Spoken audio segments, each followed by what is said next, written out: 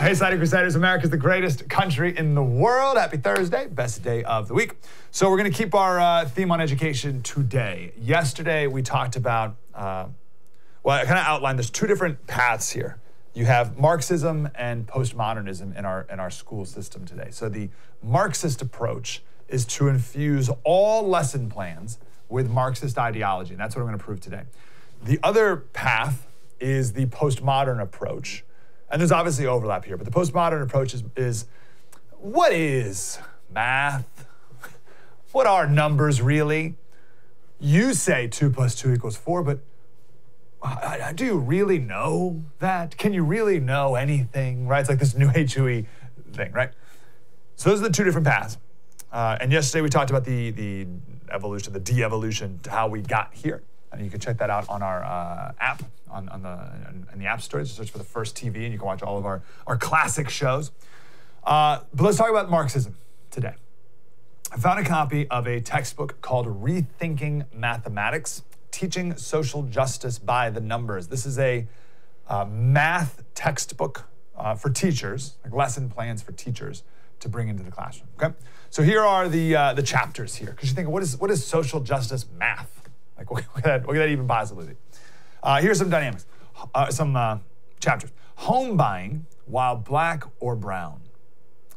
In this chapter, kids are to develop an understanding of the socio-political, cultural, economic, and historical dynamics of racism, along with their interconnections. Living algebra, living wage. One section, I can't survive on $8.25, using math to investigate minimum wage and CEO pay. So you can see it's just going to be a whole wealth envy thing there. Sweatshop accounting, globalization, labor, and the environment. There's a ton of environmentalism stuff in here. Another chapter, when equal isn't fair, racism and stop and frisk, the square root of a fair share, the geometry of inequality, right? And that's about redlining. So we're going to teach geography or geometry by teaching how redlining kept people down. Blah, blah, blah. Plot, this is a good one. Math, maps, and misrepresentation. So one of the teaching suggestions in this section is to map the territory that Mexico lost to the United States. Okay, so we're going to teach about maps, and how are we going to do that? Well, here's the land that the white man stole from Mexico. That's how we're going to learn about maps. Here's the one. All right, this is the one I'm always going to use as the shorthand example. Like my go-to quick example, because I think this one best characterizes what this is. This is a chapter, Write the Truth, Presidents and Slaves. And it's a whole chapter on how our presidents were slave owners. In a math textbook, and you calculate what percentage of our presidents were slave owners. Aren't we a horrible country? What are we doing? Right, so you see the infusion of social justice and really Marxism into math class. We get it. I get it for the infusion of Marxism in history class. Like, I get that. That makes sense. How they could do that and why they'd want to do that. But math, what are you doing that with math for? Well, you got to take everything down. We're not teaching math for its own sake. We're not teaching math. And so this is how they frame it too. They're like, well, we got to make math relevant. We got to make math relevant for the kids and their lives and their stories, right? So it's like, okay, we can make math relevant. Like, let's teach math. And we'll teach kids like the math required to build a bridge or to calculate physics equations, or we can, let's study the Parthenon, and we can talk about the golden mean and how the Parthenon was built entirely using the mathematical reality of what the golden mean is and how that's beautiful to the eyes, right? Like, there's all this practical stuff you can do with math. It doesn't have to be, oh, we got to make math practical. Let's talk about racism and slavery and how capitalism's awful and the white man stole Mexican land, right? Like, that doesn't have to be the only like applicable thing in kids' lives. Okay, so I got here's an actual lesson suggestion that they give. So teachers give kids or groups of kids maps of the world, right? So everyone gets like a world map, right? And you get 25 chips. And each kid or groups of kids stack the chips based on where they think people live, right? So where do you think all the people are based on your 25 chips, right? So the kids would put, I don't know, like a lot of chips in America and a lot in Africa and Australia, whatever, right? And then the kids do that, and then afterwards the teacher says, oh, here's reality. Here's the fact of where people live. Most live in China, then India, then America. There's the top 3. Okay, fine.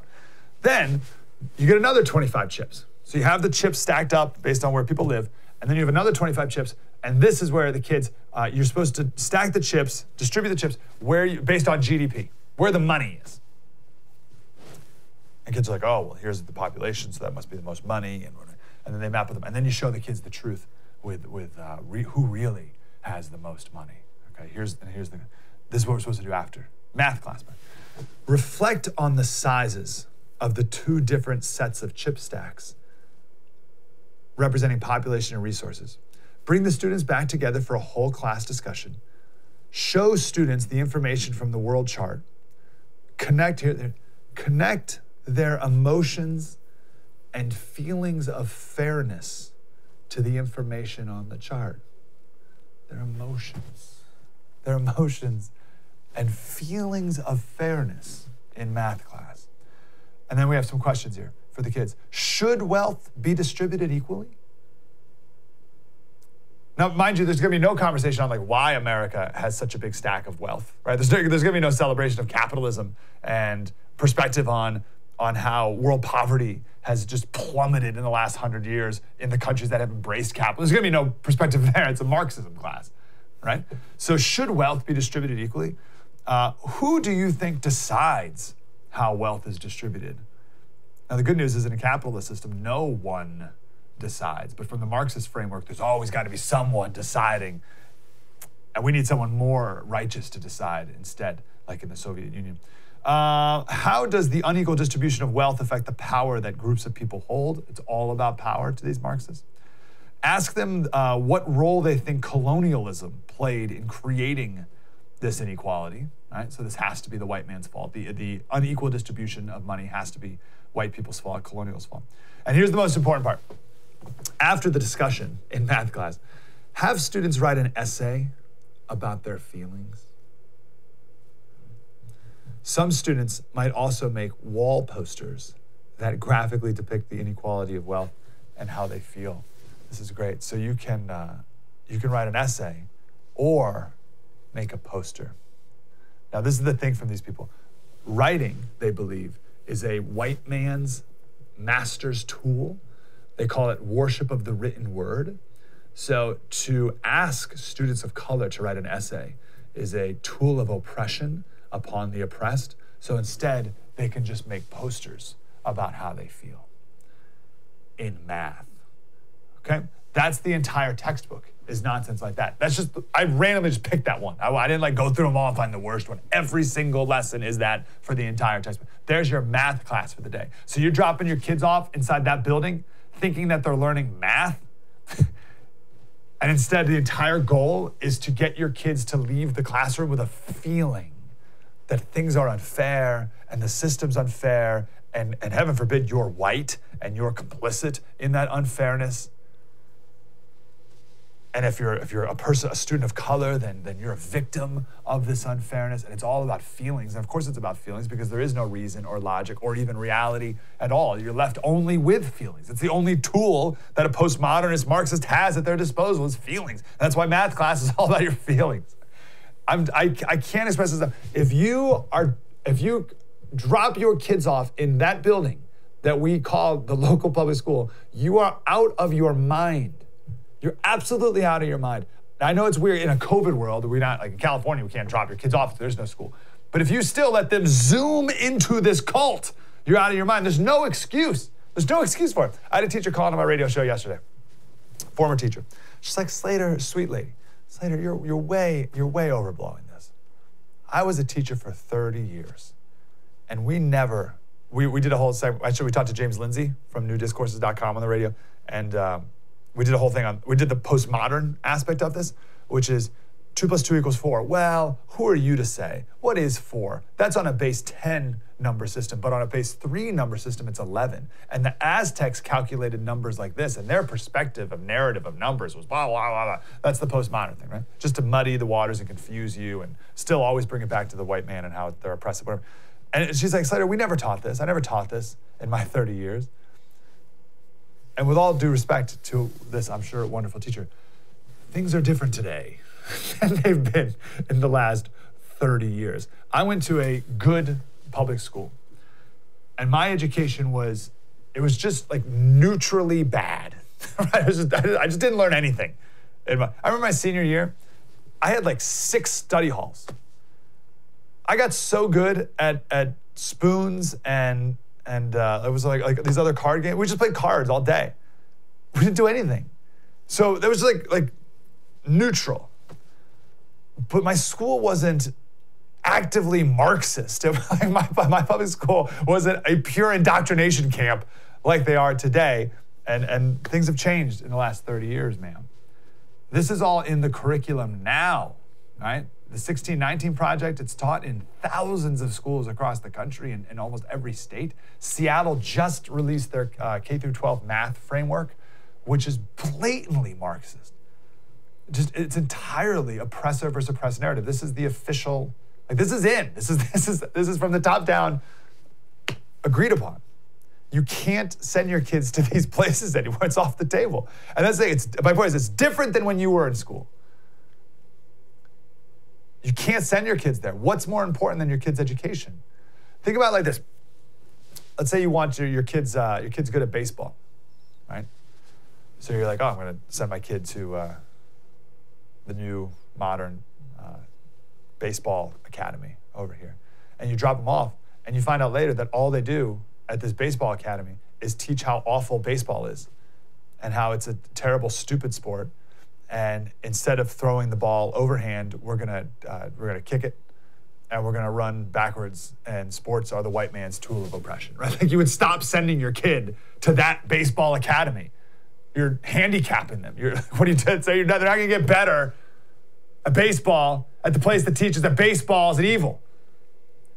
And just look at it now. What's the fruit of our public education system already? You want your kids wrapped up in that? I can't express it enough. It's 1,000 times worse than when you were in school. There's no comparison. I'll take a break. I want to play a clip of one of these postmodernists, just so you can get a full appreciation for how wacky these people are, and again, how much power they have. And then we're talking a little bit about Thomas Sowell's new book about charter schools and how all the teachers' unions want to get rid of charter schools because they don't want to give you a way to escape, right? There's 2 ways to escape. Well, 3, I guess. You could homeschool, private school, which is money, perhaps. There could be scholarships. Don't let the money keep you away without asking first, even if you're low income, if you get into a private school, your kids. But then you have charter schools as well, which are free. And the teachers union are trying to get rid of that avenue to get you away from the Marxist camps. So we'll talk about that next. True story. Thanks, Slater. Spread the word.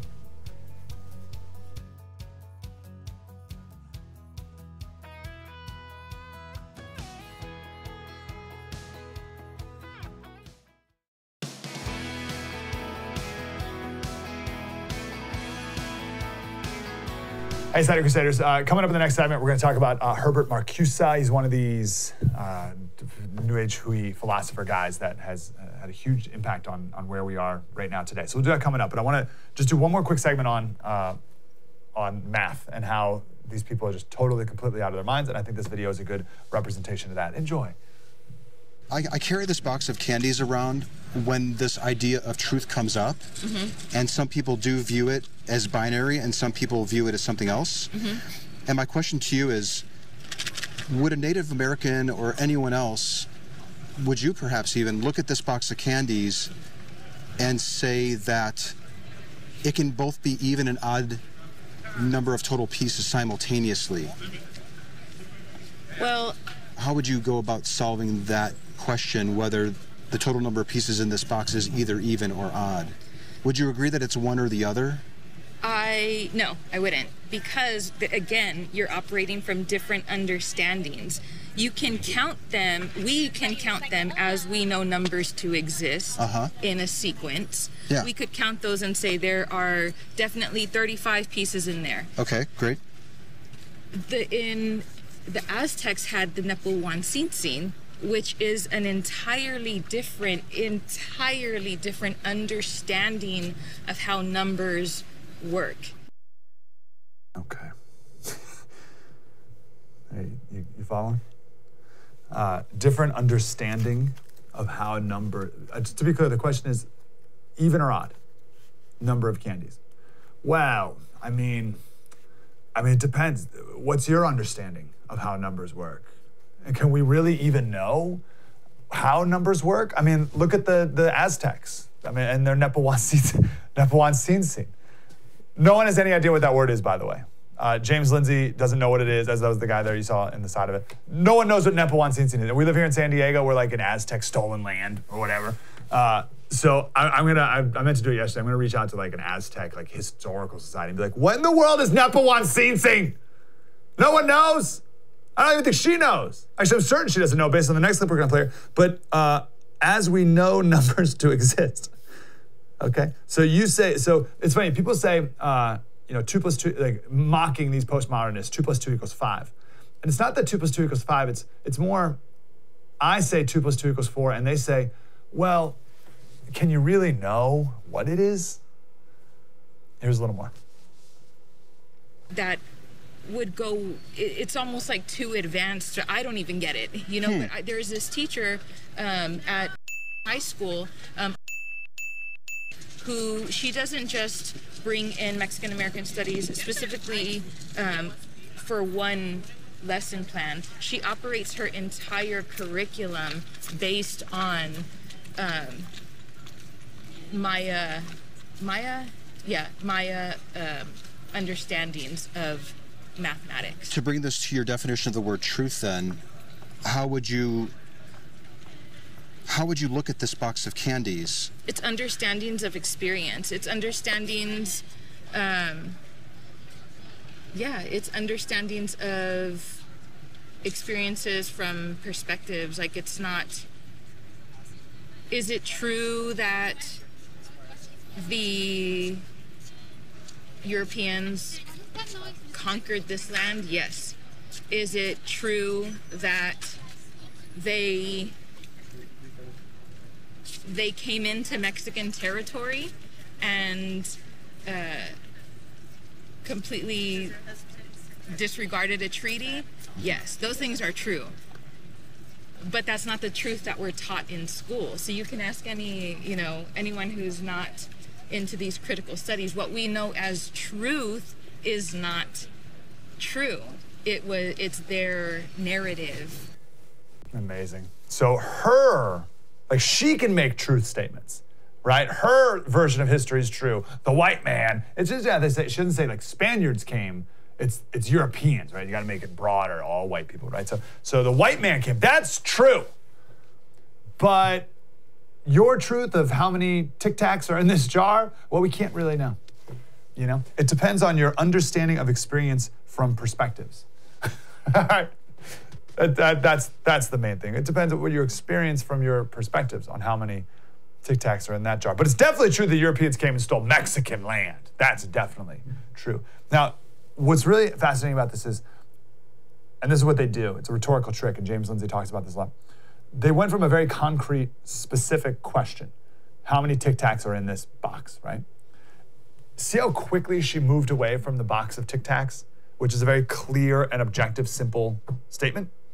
And now she broadened it out into something that's way more complex and dynamic. It's civilization versus civilizations, right?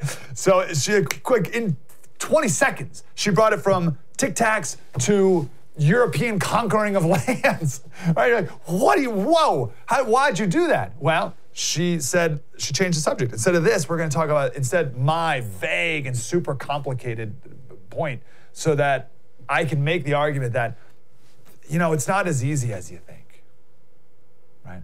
So once I can muddy the waters and get you to think that A, we've been lied to, and B, things are more complicated, then they can make it small again and say, so therefore, who's really to say how many pieces of candy are in that little box?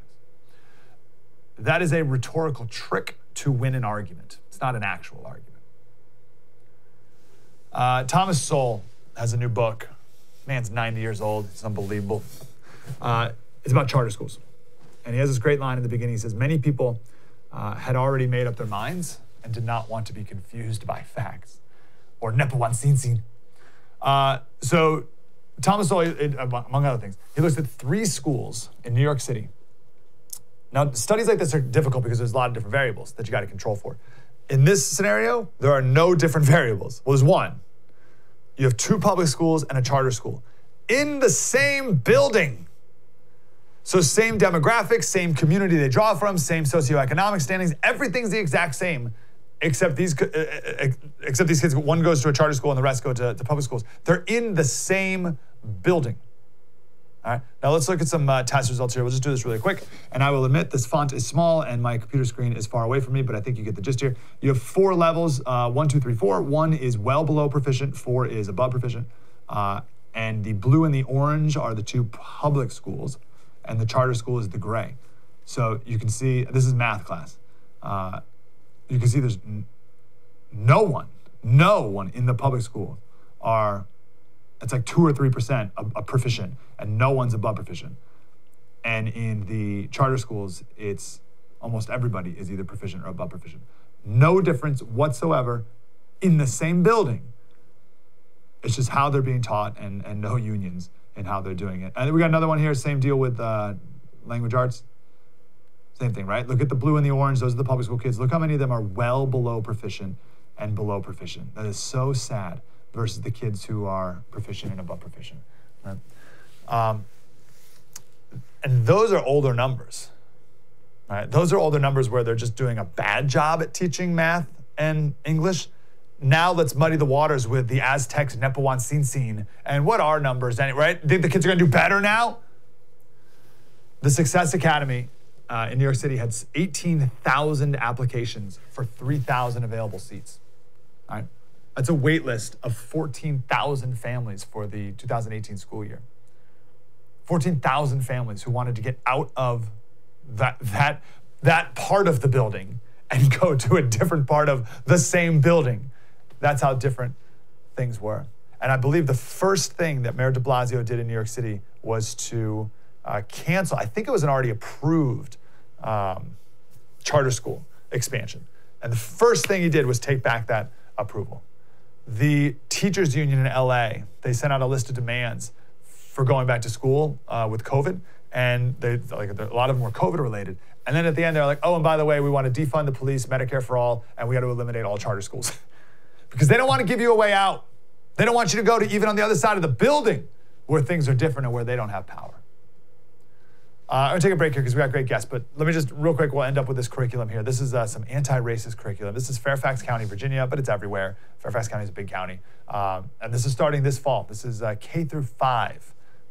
One of their points of essential knowledge is students will know that the United States was founded on, what do you think the United States was founded on?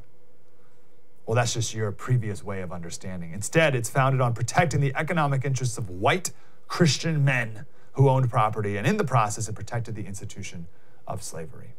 Never providing any truth or even any nuance to that at all. America was a purely an economic interest, which is Marxism, by evil Christian men, religion is oppressive, also a Marxist thing, done to protect the institution of slavery.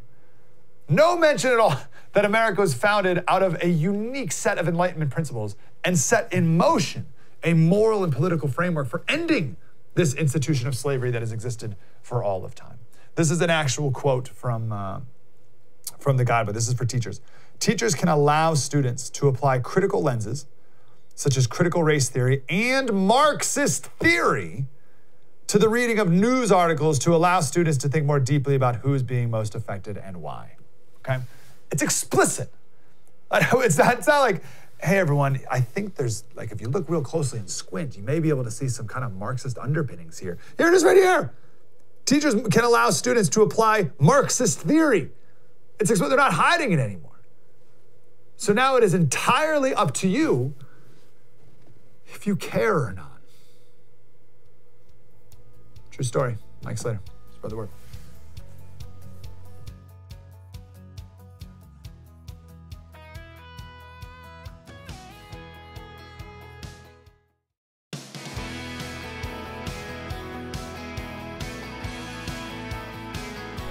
Hey, Slater Crusaders. So I know we've been just like throwing crazy terms at you as we've been diving into this woke cult of critical theory and postmodernism and Marxism. But it's always worthy to take some time and kind of slow it down and talk about the root of these things and define our terms and all that stuff. And that's why I'm super grateful for Tyler Brandt. He's a senior associate editor at the Foundation for Economic Education, which is obviously an incredible group. And he wrote this great article on Herbert Marcuse, which may be a name that you've heard thrown around lately. Tyler, how are you, brother? Excellent this morning, Mike. How are you? Really good, man. Glad you're here. Let's start as big as we can. What is postmodernism? Okay, all right. Well, starting as big as we can, I would say that postmodernism is essentially a new philosophy, past modernism, that essentially rejects all forms of objective truth. Okay. Like what? And how so? So, for example, in the universities and throughout academia, there has long been traditions of Plato and Socrates and other philosophers trying to discover things as they are and discovering objective truth. And I would say that this postmodern theory that has infected its way through academia essentially posits that we can't understand anything besides power struggles and besides the oppressor versus the oppressed, more specifically.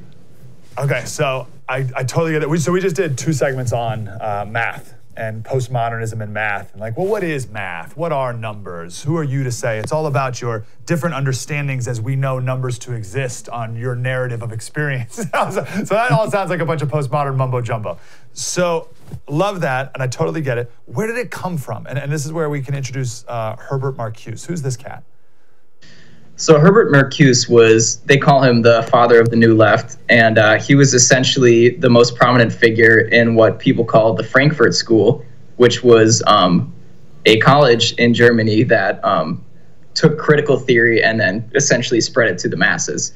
So if you want to go back and you want to ask where postmodernism came from, first it was from Immanuel Kant and his critical philosophy, and it's also mixed in with Hegel and his dialectic.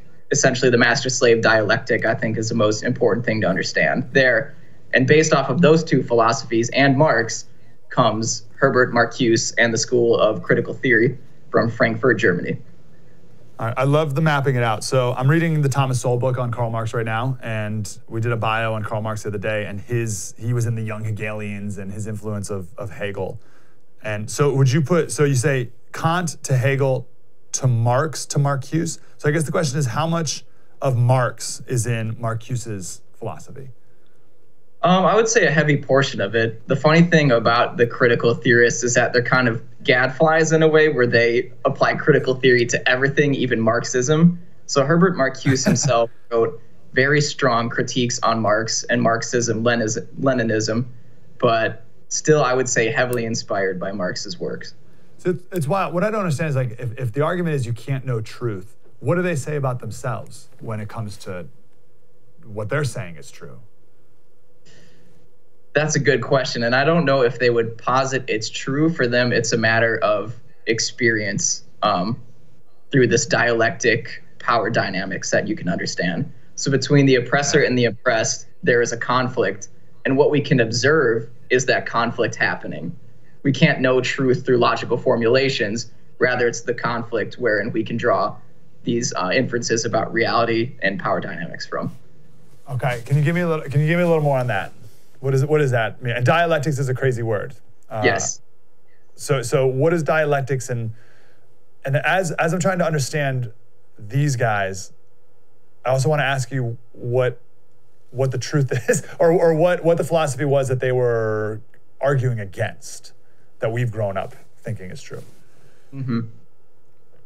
Well, the philosophy they were arguing against is traditionalism, in a sense, and that's very broad, so that'd be hard for me to break it down, but it's essentially dismantling all forms of philosophy which the Western civilization has came to understand truth and draw inferences from reality about.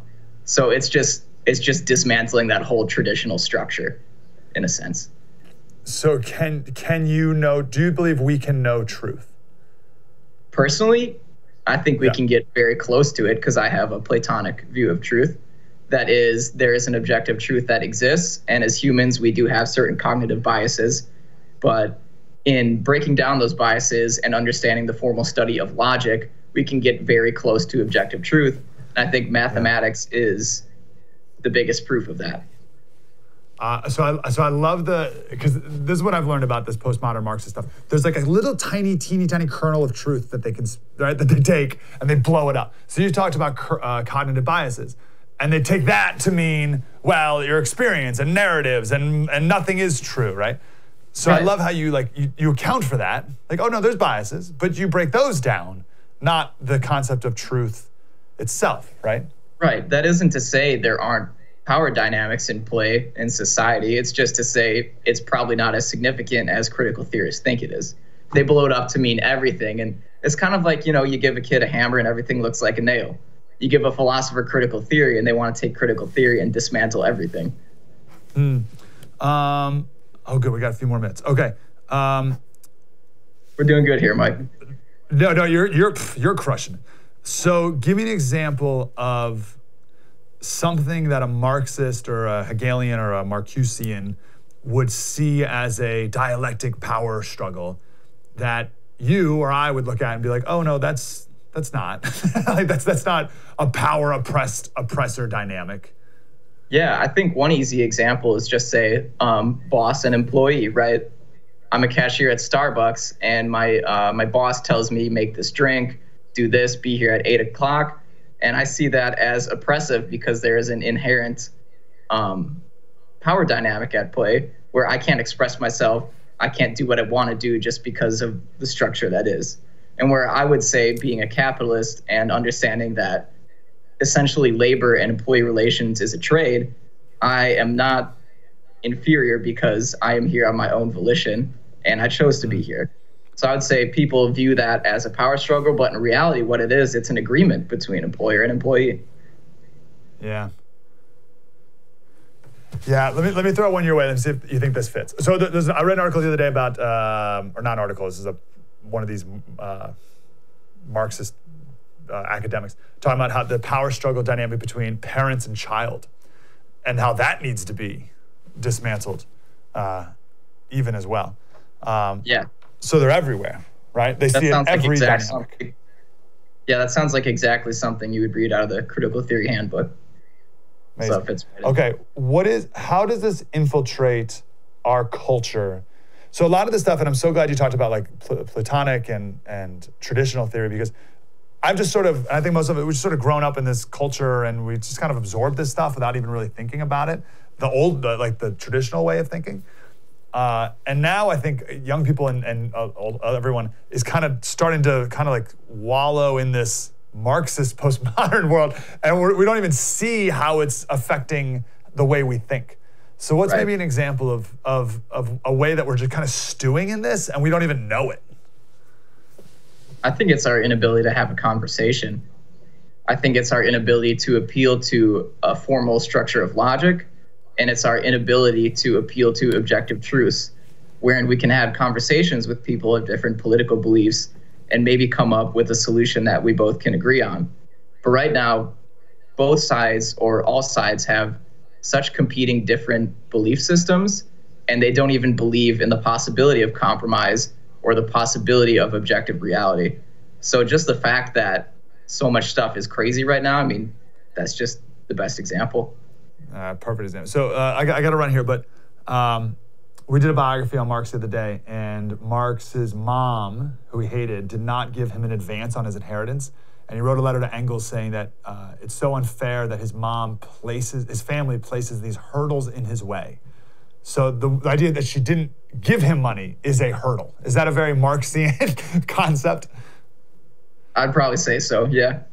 Give me money, otherwise it's the structure that's the problem and we're going to tear it all down. Amazing. Tyler, how did you get so smart? I got to run, but give me like something that we all need to read and learn more about. Oh, God. I listen to a lot of YouTube lectures. I think in this day and age, we can't sit down and read because our time is too precious. So if you want to get smart, you want to learn, go on YouTube, listen to all these great people do lectures. Jordan Peterson is a great guy for all of this stuff. And just listen instead of read, I would say. and it's there for now. So do it while we can. Tyler Brandt from Foundation for Economic Education. Tyler, let's talk again, man. Appreciate you. Yep, thank you, Mike. Appreciate it for having me. Really good. I love that. That was as clear and articulate as perfect. True story. Slater, spread the word.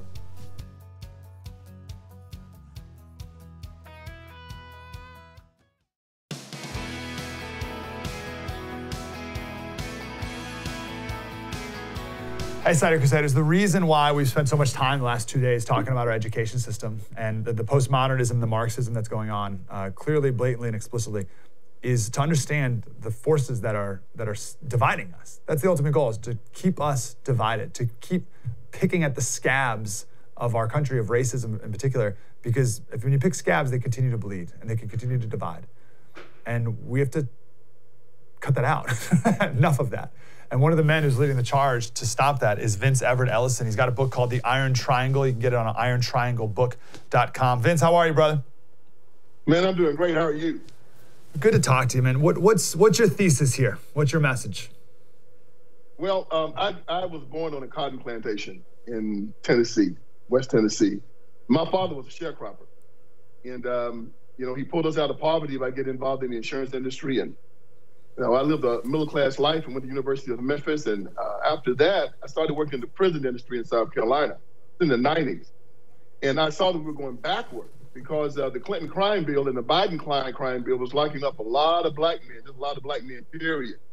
In South Carolina, the prison system, we had 3 prisons in the 1980s, and by the end of the 90s, we had over 40.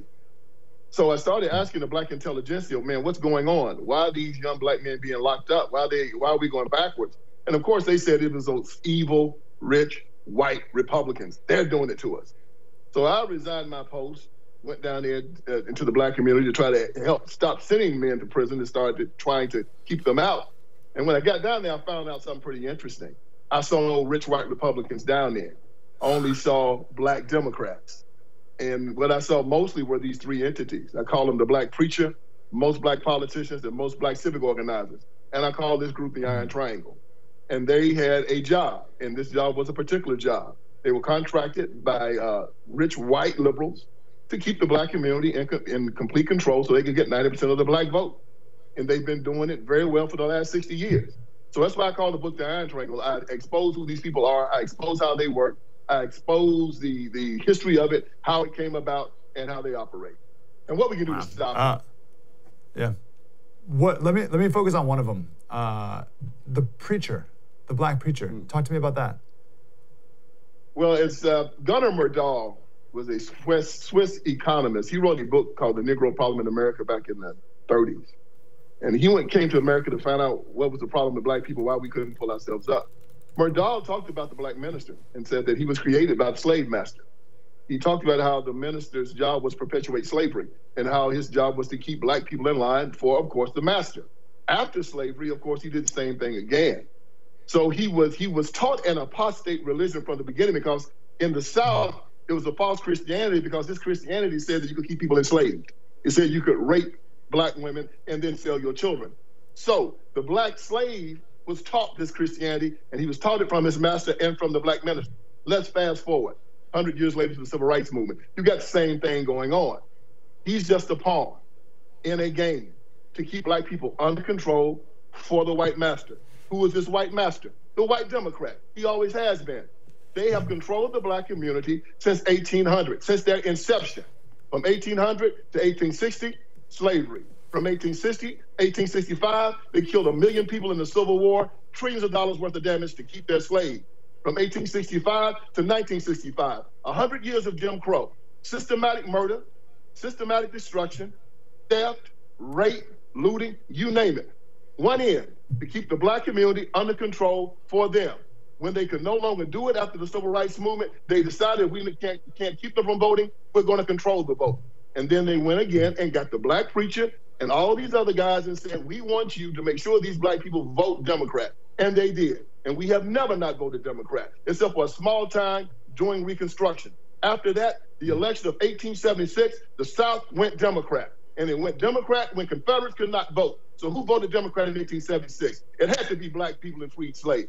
We've always done it. It's Stockholm Syndrome, it's cognitive dissonance, and it's love for the master, and it hadn't changed, and it's not going to change until we make it.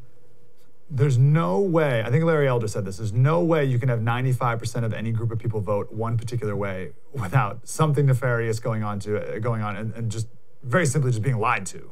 There's no way 95% of a group of people vote one way. Let me ask you this, Vince, because I'm hearing you talk and you know, obviously this book, and I'm sure you've been called all the worst things in the book, right? Traitor, never to my, all the rest. Never to my face, though. I wouldn't either, by the way. you look like a strong imposer. You've been to the gym, is what I'm saying. Let me throw this your way. So Larry Elder's new documentary called Uncle Tom. He has this scene in it where, right? And remember this scene? This guy, and he's talking to his mom on the phone, and he's telling all these facts like you do in your book and everything. And the mom ultimately said, "Well, now you're talking bad about black people." Uh-huh. Let me ask that first. I got a second part of that too, but what do you say to that accusation first? Oh man, look, if you love your people, you got to tell them the truth. If not, what good are you? You know, you have to tell the truth. I'm a Christian.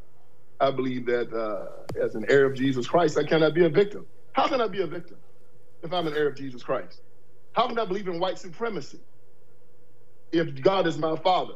How can I believe systemic racism or that racism has any power over me when Jesus Christ is my father?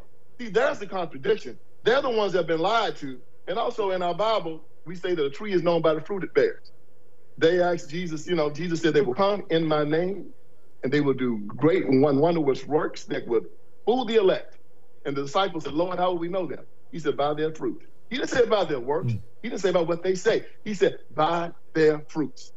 And what are their fruits? Look at the rioting. Look at the looting. Look at all of this. And he said that you cannot get good fruit from a rotten tree, and you can't get rotten fruit from a good tree. So if the fruit is rotten, the tree has to be rotten. 85% of black people say that they're Christian. That's what they say. But they vote for politicians that believe in murdering children. The Democratic Party believes in killing children up to the 9th month now. They say they're Christian, but they vote for a party that says that children cannot pray in school or pray to God, but they can give them transgender operations and teach them that their gender is fluid. They say that they are Christian. Yet John Locke said in the second treatise of government that we're supposed to preserve ourselves so we can do God's will. That's why we're here. So therefore, we have a right to defend ourselves. And they vote for politicians that take the right that God gave them of self-defense away from them, and then tell them that since you're being hunted by the police, you say you're being hunted, you say that the gangs are hunting you. I tell you what, the best thing you do is turn in your gun. Why don't you just be expeditious and blow your own brains out? It is ridiculous. The whole concept is insane. Open your eyes, look around you, and understand this. Black people have always played a large role in their own destruction. I watched the movie Roots as a child, and it's this scene that always bothered me. It was a scene when the slave mother escorted her own daughter to the overseer's cabin to be raped. It was in the movie. The scene where they were beating Kunta Kinte with the whip to try to make him say his name was Toby, where the slave master was giving the order, but there was a black man with the whip, whipping Toby with it. See, it's always been us. You remember the movie On the Waterfront? When Marlon Brando told his brother, it was you. It was you. I could have been a contender. I could have been somebody instead of a bum, which is what I am now. It was you. It's always been us, man. It's us that tell our children there's white supremacy, there's systemic racism. You can't make it in America. It's us that tell our children that you have no bootstraps to pull yourself up by. It was Martin Luther King Jr. that said, we come to government that 100 years after the Emancipation Proclamation, the Negro is still not free. That is a lie. I was born free. We are the one. It's been the black community that's planted these poison pills into the minds of their children for the last 200 years. And we are going to be the ones that are going to have to change it. White people have nothing to apologize for. It's us. Stand up and be a man and take responsibility for it and change it. Vince, I got 60 seconds, and I hate that. We're going to have to talk again, brother. I want to ask you, because this ties in and your time in the prison system, this idea of snitches get stitches. I read a post the other day that 86% of murders, or I think it was murders or shootings, in Oakland go unreported. What do we do about that, and what's the effect that has on these neighborhoods? that mentality? Well, there's two things we got to do. There's an old vaudevillian term that says 98% of any gig is just showing up. The conservatives and the Republicans don't show up down there. They don't show up, and you know they don't show up, and I know it too. Also, we as Christians and Jews and Muslims and citizens have to do what the government has refused to do. We've been waiting for the government to do the job that we should be doing. We talk about evangelizing. We talk about going down to Africa and China and helping people where there are people here in America that need help. We have to go back and get our brothers and sisters again. And this is what the Iron Triangle is. It is a primer. You have to first arm yourself with knowledge before you start trying to take on this task. It's a primer that teaches us how to talk to these people that are trapped down in the ghetto.